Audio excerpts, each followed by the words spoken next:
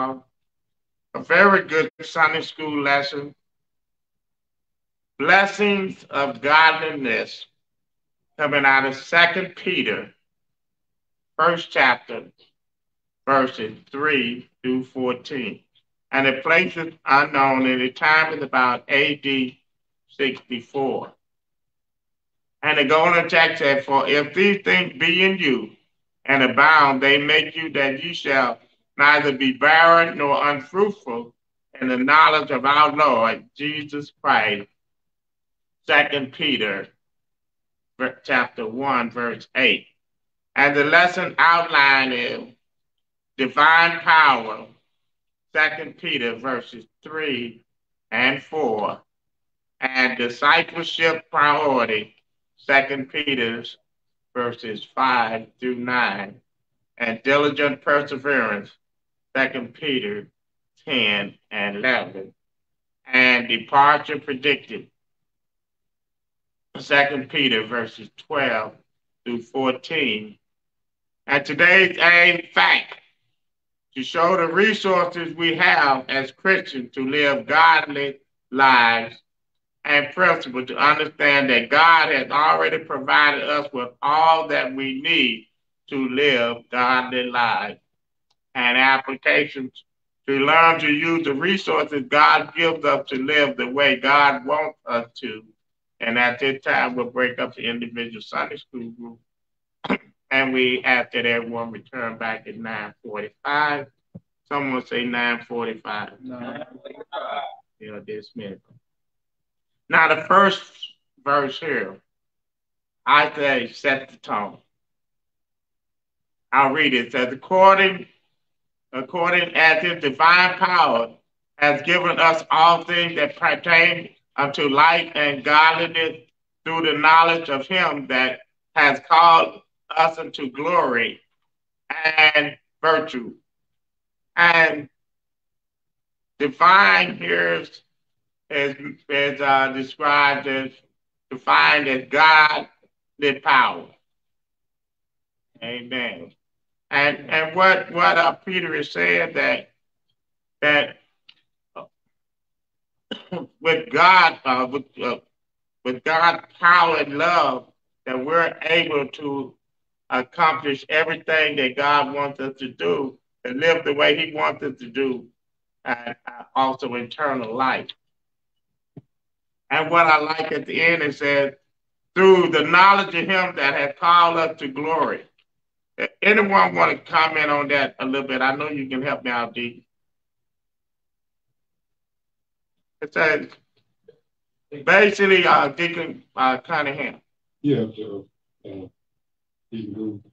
what he's saying here is the Lord is he gave you everything that you need. I mean, it's just according to how you want to live by it, because he didn't put it out there for you. He gave you all the things you're going to need, all the things you could ever want to need to survive in this world. So he gave you the kindness, the love, the peace, the joy, and all that. So it's really up to you now to make that choice which way you want to go. Because he had very good point from our Deacon Cunningham said, God has provided everything that we need. As I was reading, it said that if we don't have what we need, it's because we didn't want it. It's not that they're because we do everything else we want. It said knowledge is wisdom. And he said he's letting us know, as I was reading, it says that he said that the mighty power of God is given to believers to enable them to live according to God's will.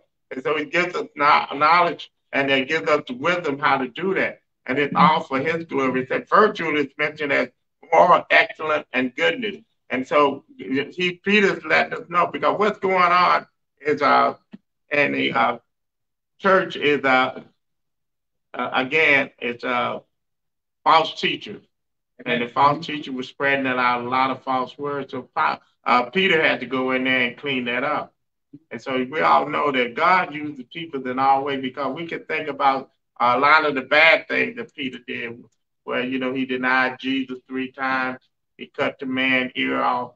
And it just show you how God can turn things around. And so now Peter is actually letting the people know, he's basically telling us to read our Bible. If we don't read our Bible, we have no way to feet to defend ourselves against the enemy. The Satan's going to show up. Like I said, my favorite thing when you dress real nice and you're at the gas pump and someone's going to say, I think they go to church. And let me go over here and see just how saved they are. And ask you a couple of questions and you start reaching for your cell phone. And it don't work. So you have to stay locked and loaded. So we have to read our Bible. Satan doesn't want us to read our Bible. So he's equipped us with everything we need, as like Deacon Cunningham said. Basically, with sum it up, there is no excuse. So if we think that we're going to be able to say when Judgment Day comes and say, well, I didn't read my Bible, that's not going to work. It was there for you to read and you chose not to read. So he's providing us with all the tools. And some people feel that in order to live a Christian life, it's a boring life. But it's actually a beautiful life because you start to grow in Christ. Think back when you first started. When I first got to the church, I didn't know any scriptures or anything. No. I just sit back and listen to everybody else. But as I started to read my Bible, I could follow the pastor along the way. And that's what he wants to do to grow. Any comments on that? You got anything online for me, D? No, sir. Not yet. Number 4, it says, whereby given unto us exceedingly great and precious promises of the divine nature and having escaped the corruption that is in the world through lust. And so when I was reading about that, some of the promises that he gave us eternal life, answered prayer, forgiveness of sin, and the Holy Ghost. These are promises. Amen. And one thing we know about the Lord is that he cannot lie. So, sometimes, you got friends, they tell you something right and walk right out your door and say, I ain't going to do that. But the beauty is these are the promises he gives. So we don't have to worry about what we have done wrong, this and that, but he's going to forgive us for our sins. That's beautiful. And so that is verse 4 for anyone that just came in. We're in 2 Peter chapter 1. Right now we're on verse 4. If anyone, good morning, Sister Cassandra. Anyone have any comments on verse 4? Sister Queena. Thank you, everyone. In my study Bible, I like a comment that is made, and that's covering verse 3 and 4. It says the power to lead a godly life doesn't come from within us, but from God. Because we don't have the resources to live full of glory and virtue, God makes us partakers of the divine nature to keep us from sin and help us live for Him. When we are born again, God, by His Spirit, empowers us with His own goodness. Amen. Good point. I thank Sister Queen for that. I like the way he said partaker, participate, and be like Christ. What he said, escape the corruption that is in the world through lust. It says lust is defined as a strong desire. Something gets a hold of you and you have to have it. It could be money, a car, a house. And so anything that we put in front of God, that becomes our idol. Like you can go home today and you'll see people outside washing their car on Sunday. That's supposed to be a day of worship and rest. That is very important to them. And so that becomes it. That's the lust. I got, my car. I got to have this. I got to have this food. I was reading where they were talking about food and things like that could be a lust. Some food that we know that's not good for it. Hamburgers. Amen. Grease, a lot of grease in it. We eat it anyway. Amen. I see you, Deep. Praise him, Deep. Jesus. When we go back and look at 4, right, and yeah, we see we're talking about the precious promises, and it says that, so he's giving us the promises that by these ye might be partakers. And I just love how Peter was really saying to us that once we commit ourselves to Christ, once we do the due diligence and say we're walking with Christ, and now you've been filled with the Holy Ghost and all of this, people should be able to see something of the Lord in you.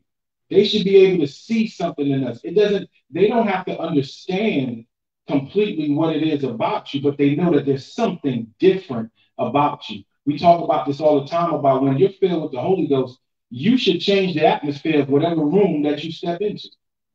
And this is what Peter was talking about, these promises, and that once you have these promises, people should see that in you. I like what Deacon Mary was saying. They should be able to see something in you, even though the world may not be saved. They can tell when you are not doing something right, and so they will harp in on that. The first thing they always say, "I told you he would say." Sister Cassandra. Praise the Lord, saints. It's so nice to be back in the house of the Lord. Thanks of the Lord. I was looking at number 4, and I'm gonna tell you where I thought Deep was going with that. I really love the way he brought it out because it says, "Whereby we are given to us exceeding great and perfect, precious promises, that by these promises we can be partakers of the divine nature, of the divine, nature, and having escaped." So to be a partaker of the divine nature, I just prayed just yesterday. I don't know yesterday, but I said, Lord, I need your help. You promised me that if I asked you, see, he gave me that promise. You promised me if I asked you, you would help me. You would cleanse me. You would uphold me with your righteous right hand. I said it just like that, right? Because that promise gave me the confidence to go to the throne.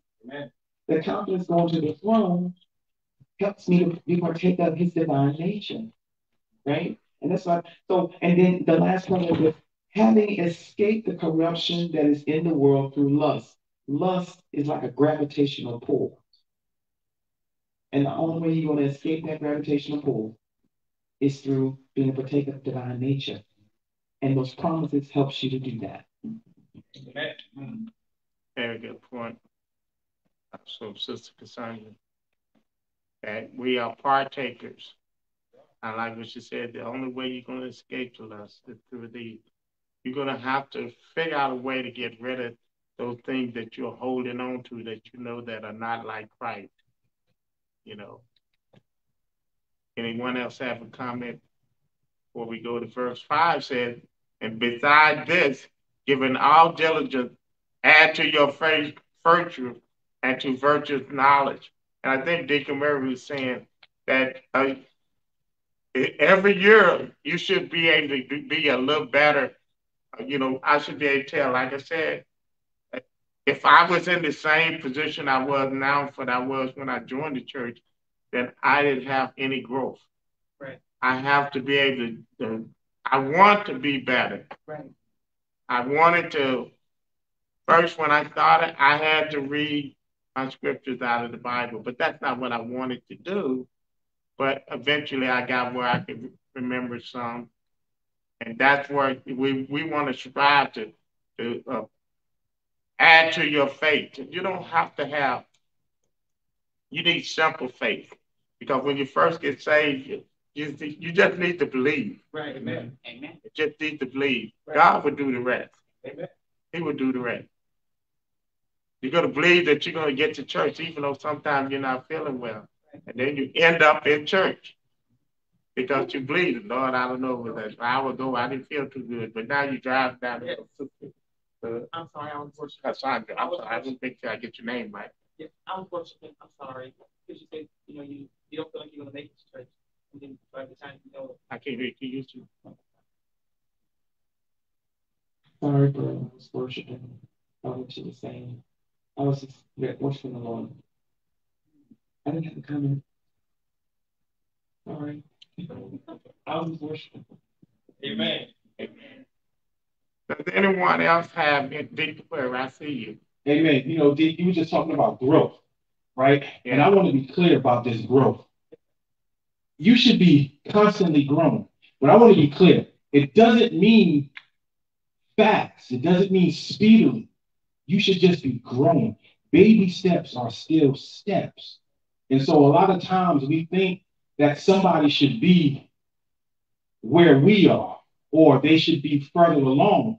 And yes, if you're 5 years in, 10 years in, walking with Christ, you shouldn't be where you were day one.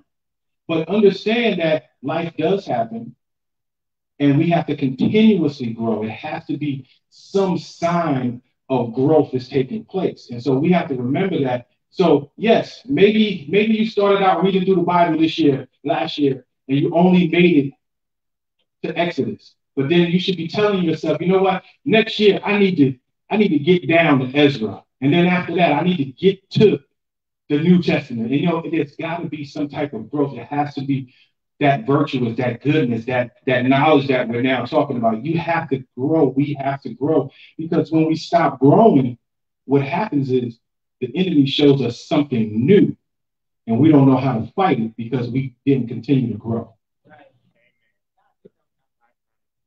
Got a couple of them. Make sure I get them all. Sister Katrina, next will be D, and Sister.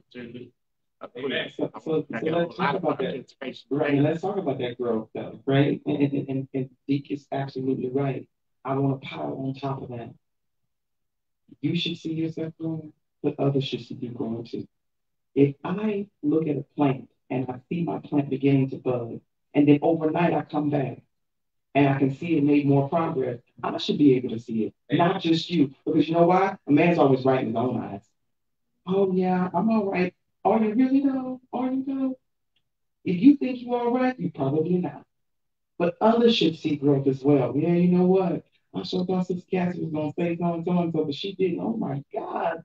God, there is a God in heaven. I mean, people should see you grow as well, not just you think you're growing, right? Because we can always justify our own self, but others should see our growth. Amen. Amen. Deacon Cunningham, thank you, Sister. I agree with everything they said, but I also think that when you're growing, it's a slow process too, because you just can't run out there and start going. You're growing, but you got to understand what you're doing. You got to understand that your growth have to be in you, like you said, everybody else see things, but you got to understand what's going on. Right. You don't understand it, then you're not doing anything. Right. Amen. Yeah, I didn't forget about it. I was thinking about how, as a child, from an infant, they have, they grow and they go through stages and, whatever. Mm-hmm. And being saved is the same thing, as everyone was saying. Right. I really agree with everything, and I love it. I love how they brought all the points apart. But like as a little child, you're watching that child grow, and watching as they start to crawl, start to pull up, start to walk, right? And you see their growth. At the time, they don't see it; they don't know what's happening. Right. But as you watch that child, and as they grow and grow and grow, like the little Alex, he's like hiding under the little table. The next thing you know, he's walking under the bigger table. I mean, actually walking under the table. Right. The next thing, he can't walk under the table. He's bumping into the table, right. And he's above the table. Right. And if you follow that growth, so it's about the same. When you grow in Christ. You got to, go through different things. Yes, you're going to fall. You're going to do this, that, and the other. But you're still going to keep growing. And you learn from all of that. And you just, you keep growing. And if you continue to read the Word of God, yes, you're going to grow. Because I was, I would say stagnated for a while. I got somewhere. I just go and listen to the preacher, read the scriptures as they did, and go home and do whatever else, read the word now and then. I'm just telling myself, I'm being truthful. Right? Read the word now and then. And then sometimes I'll read more, sometimes I'll read less. And I pray. I think I prayed more than I read. But you're not going to really flourish or grow properly doing that. And I found that out. So, like, when you find things out, you have to do better. So God will, let you see yourself where you're growing, where you are. Even if you think you're someplace, He's going to let you know. No, you're not there. Right. You're not there. and let you know what you got to do to get there. And all that word is coming through the preacher or teacher. And if you listen to them and do what they say, yes, you grow a little faster. That's if you, um, that's if you want to. It has to be your choice. If you want to, if not, well, you're still gonna be stagnant. Right. Amen.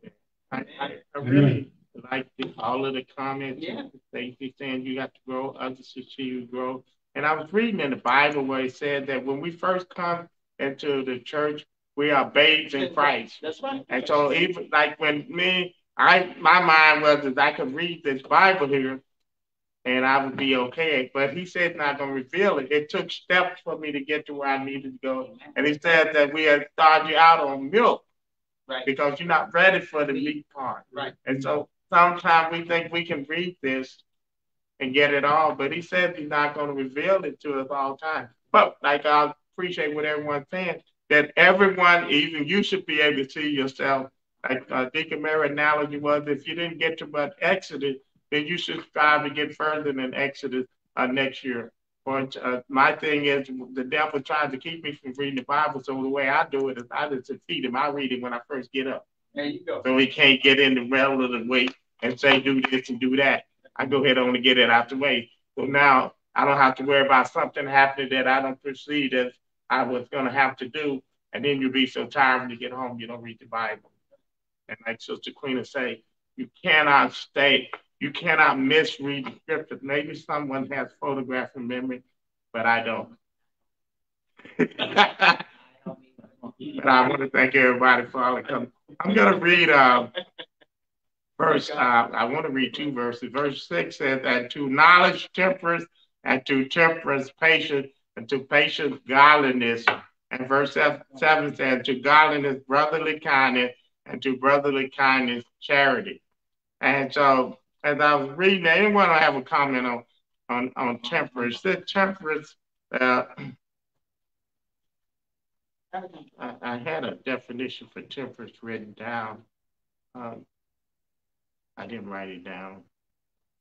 But as I was reading verse 6 and 7, it said, the charity part.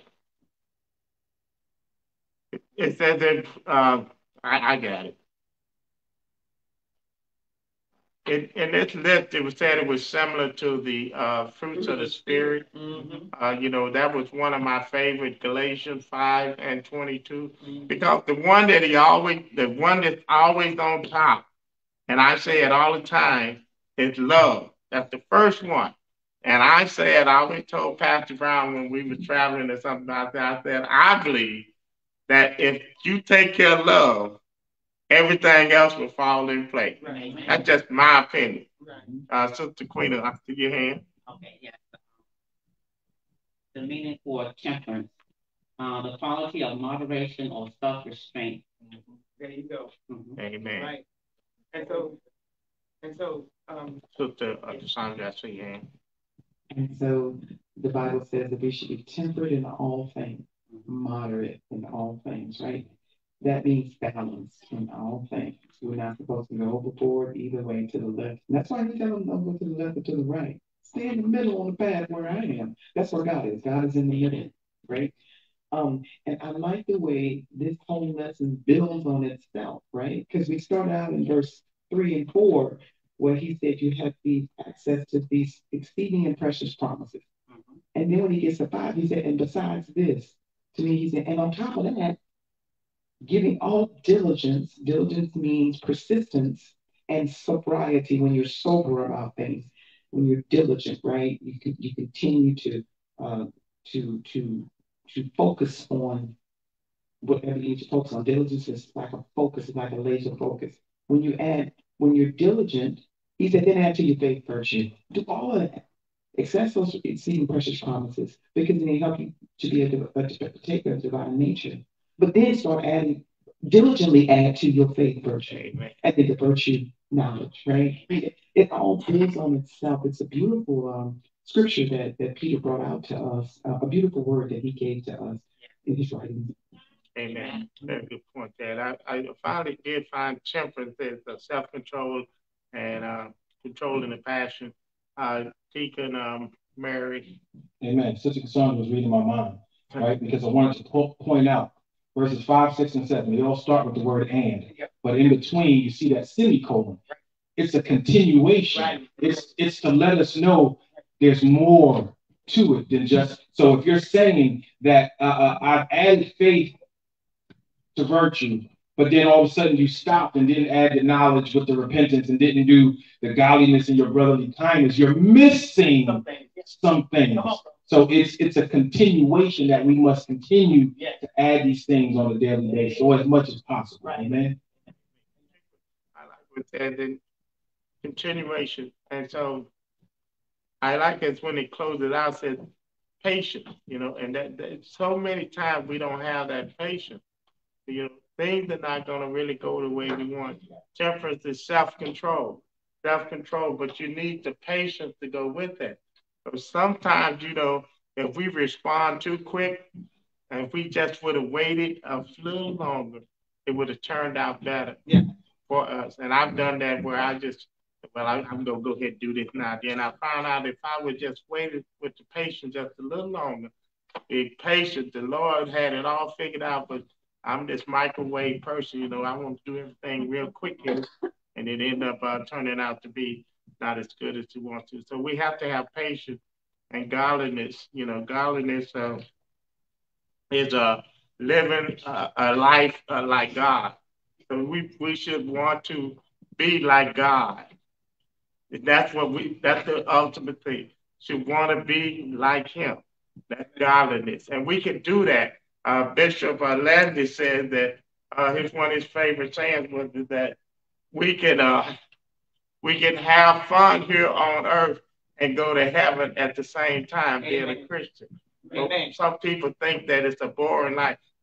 Christian life is a fun life. Yes.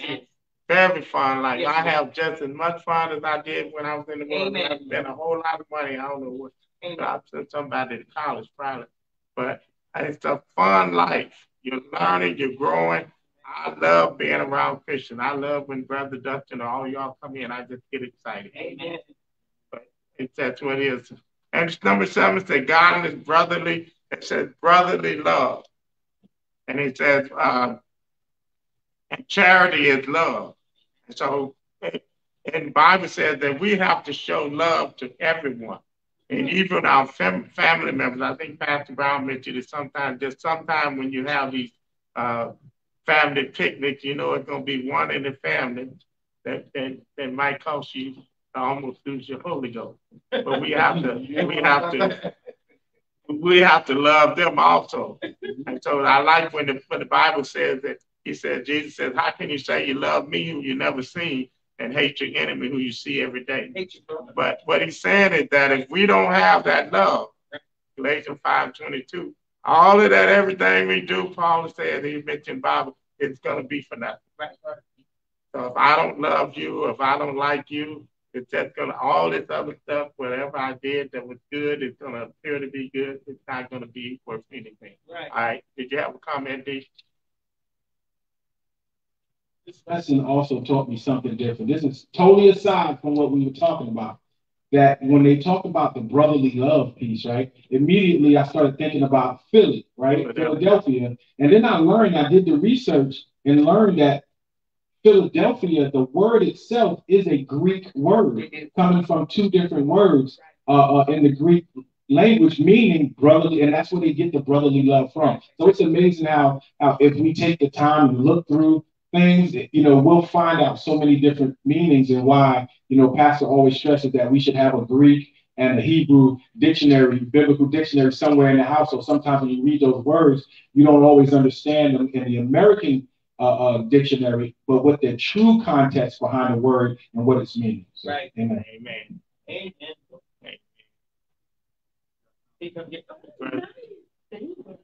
Dustin, all right. Praise the Lord, church. Well, when I think about love, love is just the main thing that God gave us, right. And it's all over the Bible. You can read the Bible all the time. It says love, love, love, love. Yes, it's in the 10 Commandments too. Love thy neighbor. And And you gotta love your enemies too. Keep your enemies closer. Love your enemies. I know you don't love them, but you know what? If you, it's like at work.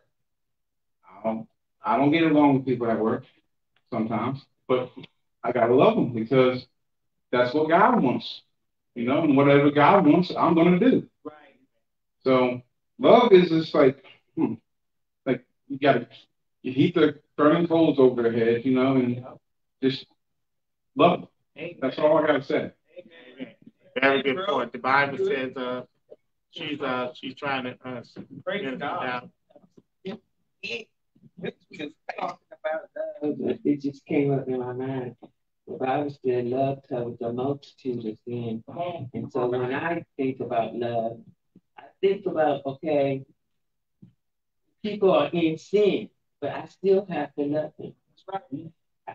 I can't judge them. I still have to love them. And we have to remember, too, that we were in sin. So love covers a multitude of sins. Yes. And, so I try my best to, not to judge because of what I like, what they're doing or not. But just love them and ask God to forgive them and ask God to help me to love my enemies. Help me to love those that don't walk upright before. That's all I get to say. So, very good point. You got it, Mike. Okay, talking about love. We have to love the people, but we don't have to love the sin that they're committing. But the Bible says we do have to love them. We don't love the sin that they're doing. That's where the difference comes. Amen. Basically, to summarize it, there is no option.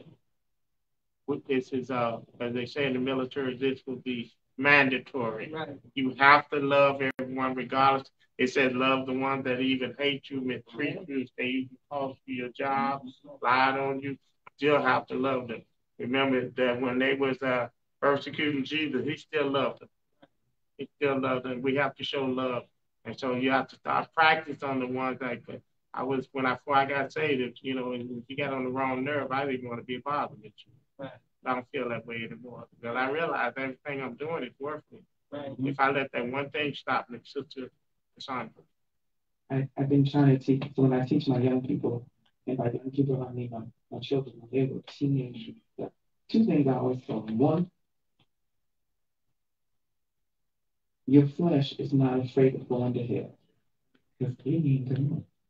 It's going back to the dirt from whence it came. Your soul will pay for what you allowed your body to lead you into. So which one should probably be in the forefront? Your soul. Let your spirit and your soul go toward God. Because your flesh, it don't care. Right? That's one thing I always tell them. Second thing, I teach, and I've been stressing it with my youngest one especially, and I said, Isaac, whatever you do, the Bible says that if a man's ways please the Lord, he'll make his enemies be at peace with him. He didn't say he make your enemies like you. He said he make them be at peace with you. So if your enemies start kicking up, turn around and ask yourself, are my ways pleasing the Lord? It has nothing to do with them. So you said somebody made you lose your job. Okay, you know what? There's a higher calling. Jesus was on the cross. He knew there was a high calling. There was a high purpose. They told him position to heal yourself. Come down off the cross. He's like, you have no clue what I'm trying to do for you. So I'm going to look over there. That's what I'm saying. We got to see that too. What happens to me is not based on anybody else. If God's got a blessing for me, he opens doors no man can close. And he closes doors no man can open. Guess what? Whatever I'm going to get, going to come from him. So if something is not acting right in my life, guess who I need to talk to? That's what I said, Lord, you know what? You are a perfect husband for me because you're perfect. If there's a problem between me and you, I know who the problem is. It's me. And I know who can help me. That's you. See? So that's what I tell my son. I said, sweetheart, don't look at other people. Well, man, this and man, that. I get so sick of hearing that from our young people. Nobody's going to keep you. You work hard and you please God. God will make sure you get what you're going to get. And can't nobody stop it. That is something I've tried to drill into him. So turn around and look at yourself. Go back to that altar and repent. Lord, I haven't really been listening to my mom. Or Lord, I haven't really been reading my Bible. Or Lord, I'm sorry if I thought this way, or felt this way, or said this thing. Go back and repent. Clean your life up. And then you watch God turn it around. Very good comments from everyone. Repent, but God is sorry.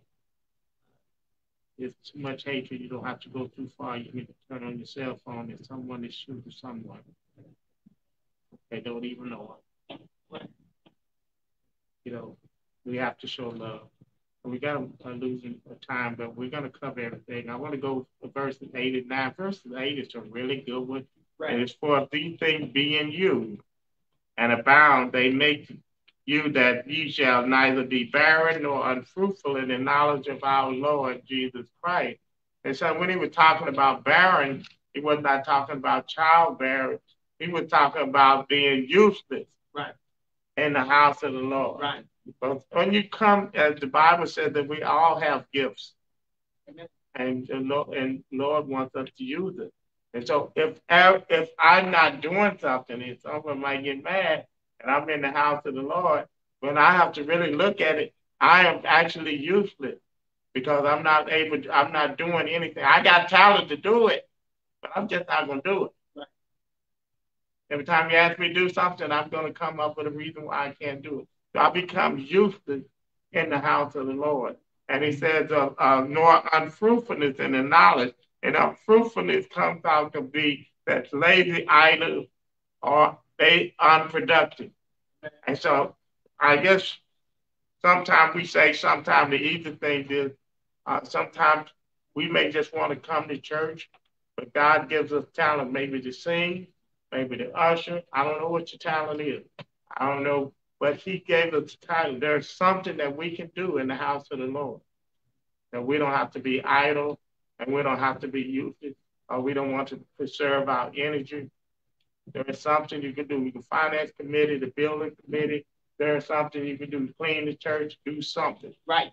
There's something that you can do because there's so many jobs in the church to do. There are so many. When you start seeing them, you'll realize that we can utilize all the help. That's why a lot of times the pastor will kind of try to find out what is your specialty. Yeah. Because he's going to try to figure out how the church can benefit from that. That's right. Amen. If you're an electrician, then he wants to know that. Right. Instead of calling out an electrician, then you can do that because electricity is very expensive.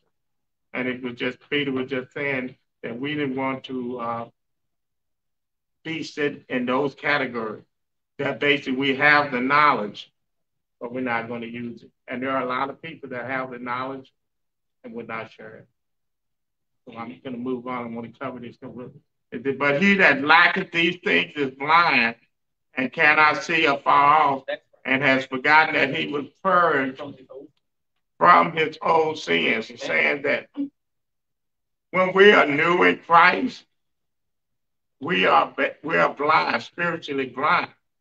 We just don't know. We can't see far because in our own mind, we considered ourselves good people. Maybe I didn't go out and rob nobody, but spiritually, I'm blind and I cannot see. I'm basically nearsighted. I can just see for a short distance because I just got in here. When I started reading when I first got into church, I couldn't figure out what they were talking about in that Bible to save my life. I know what he was talking about. I feel like they Japanese or what, man? I couldn't get it. I was new in Christ. Right. And so I had to go and trade this Bible in for a new one, give me a study Bible to help give me a halfway chance to understand it. Right. But as I did that, I started to grow and I started to understand. But I was blind, not blind like you would say on your side. I was blind spiritually. Right. And the verse number 10 it said, whereby the rather brethren give diligence to make your calling and election for sure. For if you do these things, you shall never fail. And as I was reading, it was saying that for each job that you have, there is a qualification for that job. That's right. You just don't walk in there one day and say, okay, I'm going to fly this airplane. That's right. No. You have to have some qualification. And so what Peter was saying is that making sure that your position is certified in the Lord. So if he comes here and says your calling and election is for sure, making sure that you're doing everything that you're supposed to do. As Pastor Brown always say, should he crack the sky right now, which way would you go? Right, man. So that's what he said, making sure your calling and election is for sure. You can't save me, you have to save yourself. Right, man. Everybody, there's one time where you can be selfish. I'll give you a pass. I know that's right. Thank you, bro. Amen. So verse 12, verse 11 says, for so an interest shall be ministered unto you abundantly unto the everlasting kingdom of our Lord and Savior Jesus Christ. Anyone want to comment on, I read 12. Wherefore I will not be negligent to put you always in remembrance of these things, though ye know them and be established in the present truth. And at that time, Peter realized that his days are numbered. Yeah. It kind of, since we're in February, it kind of reminds me of Martin Luther King when they were telling him that his life was going to be, he knew that, but he said, I got to keep going. That's right. And that was done for us. And so Peter knew that he was going to be persecuted. And sometimes we are in this position, we're going to be in position, let's face it, we all lost a lot of friends when we got saved. Amen. Oh Lord, they didn't want to have nothing to do with me. They thought I was crazy. I was one of the best things on earth when I wasn't saved, but when I got saved, and as far as I'm concerned, if it came down to it, we got into a battle, they tried to kill me. I wasn't one of them anymore. Verse 13 says, Jay, I think it be, as long as I am in this tabernacle to stir you up by putting you in remembrance. And so sometimes what we want to do is we don't want to take all the knowledge with us. When we get ready to go, when pastor get ready to leave, that someone got to be here to take over this church. Or whoever, whatever position we hold in the church. We don't want to just leave that position and let someone struggle. It's going to be filled, but they're going to have to struggle to get to where you were. Verse 14 says, knowing that surely I must put off this tabernacle, even as our Lord Jesus Christ has showed me. It says that I like to think about when Jesus was on the cross. I mean, the Last Supper, when Jesus knew that what was going to happen. But his attitude remained the same. Amen. I read with somebody with that movie, The Bucket List, when they thought they were dying, they went out and spent charged all their credit cards and everything. That's the way the world is. They thought they were dying, so they said, I'm going to charge all these credit cards for just having a good time. And then the doctor came back and told them that diagnosis was a mistake. He said, what am I going to do with all these? But some people, once they find out that you're leaving, their concern is not about you, or not about passing on their knowledge and information so that the kingdom will continue to perform. Dick, I saw you with your mic holding. Yeah. In these last 2-3 scriptures, Peter teaches us another lesson as well, right, about priorities. Right. I've said this often, Deacon, if something is not important to you, you won't make it a priority ever, period. In the story, it just won't be a priority. And Peter was teaching us that Christ is so important. The continuing of the gospel is so important that even when he knew he was about to die, whether it was on his deathbed, he was 2 weeks away, a week away, whatever it was, he wanted to make sure that he didn't leave without reminding. Because if you look at the scripture, it says, look what it says. It says, put always in remembrance, right, of these things, though you know them. Right. So it's a reminder, right? So he's talking to the saints. And so even in us, we have to be reminded about the word of God. Right. We don't remember it all, but we have to be reminded because some of us walk around, and we all do it. I'm going to say that. We all have differences of opinion on various topics about something, and we stand strong and firm to that. But every now and again, we need to be reminded that that's really not what's important. What's important is the word of God. and making sure that we deliver the word of God to our family, our friends, our co-workers. And this just shows me, Peter just shows me that even when he knew he was leaving, he wasn't concerned about anything else except continuing to spread the gospel. I thought say hallelujah. Amen. Sister Cassandra, as we close out. I'm gonna make it quick. I love what Dee just said because so it's like somebody saying, have you ever told the children, don't get brush your teeth? I know, Mom. Okay, yeah, but you still need to be reminded, right? And this is exactly what Peter is telling us today. He's reminding us of what we need to do, right? Okay, so praise the Lord, saints. And so when he said up here, but not number 9, but he that liketh these things are all the things he said in 4, 5, 6, and 7. Because in 8, he said, for if these things abound in you, be in you and they abound in you, right? He's saying, if you do all of this stuff, you will be neither barren nor unfruitful. But if you lack those things, you are short-sighted. You cannot see the far off. Right? And so he said, so let me remind you of it. I was telling my children, I said, when my youngest daughter, Asia, we guys met her, she told me, she said, Mama, I am trying so hard. I told her I want to be a godly woman. Even though I'm on my own, I want to be a godly woman. I want to pray. I ask him to help me I said, Asia, I now know what John meant when he wrote, I have no greater joy than to know that my children walk in truth. Peter was saying something similar right here. He's like, I'm gonna remind you because Jesus already showed me I'm gonna lay out, I'm gonna lay down, I'm gonna go meet Jesus.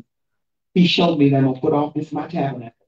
It's gonna get this body. He said he's gonna put off his time. He's getting ready to die. That's what he's telling me. He said, I'm gonna remind you right now. And I put it in a book so you can keep reading it. And that's what I'm trying to do for my children because it's not about me. And oh, by the way, it will actually comfort them to read his words later. Come on, y'all. I mean, come on, the Catholics consider Peter the first pope. Yeah, I know that, right? No, they do. They consider the Apostle Peter the first pope. That's why they call it the fisherman's ring. Peter was a fisherman. So anyway, but that's the point. But you can still read his words and you can be comforted. Amen. I want to thank everyone for the support, the comments, and it was really great. Thanks for all the cooperation and everything. As we close there, I hope that everyone that's viewing us online that was able to get something from this. If you had anything that was unclear, put it in the chat line. Someone will return that back to you as soon as possible. At this time, we're going to go ahead and move further. We're going to move into our offertory. And we ask that everyone that can give at least $5. And we ask that you also support our scholarship fund. And we ask that you give at least 25 cents. And in order to qualify for that, the only qualifications are that you attend Sunday school 3 consecutive Sundays in a row and the pastor sign off on it. Amen. We're going to ask on Deacon Austin if he'll help us with the offering. Everybody ought to go to Sunday